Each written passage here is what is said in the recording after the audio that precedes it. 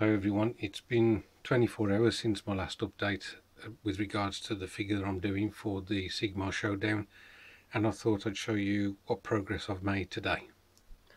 So just a bit of a recap, this was the base figure I was going to use.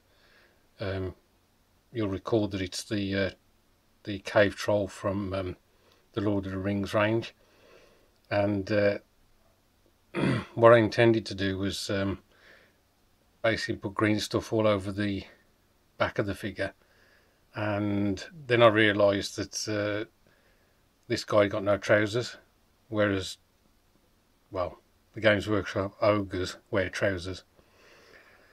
So let's see what I managed to do today. So the back's been done now. All the scaled skin's been covered over with green stuff, and as you can see, I've also managed to do the trousers.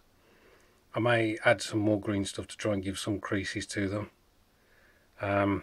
The face has been added.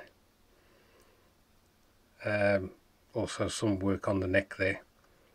What I've also used is some of the Ogor shoes to basically get him to blend in with the other Ogors in the army.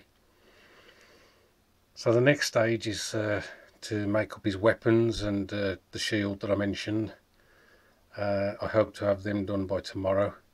This green stuff's got to dry overnight, and then I can start looking to add a belt and a gut shield, and then we can start looking to get it painted.